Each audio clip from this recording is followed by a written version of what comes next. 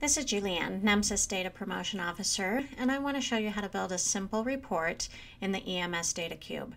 We are starting out already in the cube. If you're not sure how to get here, watch the quick video titled Access the EMS Data Cube. For this demonstration, let's explore male cardiac arrest events that occurred after EMS arrival.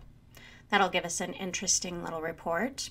To start every query or question, we're going to need a measurement. On the left side here under Measures, you'll see Summary Measures. Expand that section and put a check mark next to Count of Events. You will see in the results area the total number of EMS activations since January 1st, 2017. Your number is going to be different than mine since events are added constantly. Now we're going to add our first element. Over here we're going to look at cardiac arrest elements. Put a check mark next to cardiac arrest, and that has now been added to the results area. Let's expand that element so you can see the variables that we're dealing with. This is the one that we're interested in, but now we need to add gender.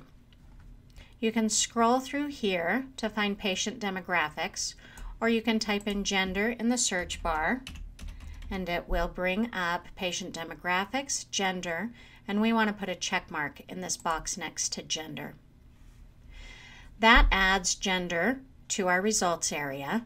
We want to expand the section that we're interested in. Here's gender. We're interested here, so we're going to expand that so that we can see the variables in that element. We're interested in this variable.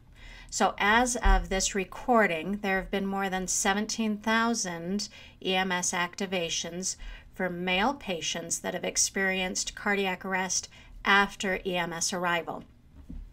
This is just a simple report. You can continue to investigate details such as age, EMS response mode, medications, procedures, and much more.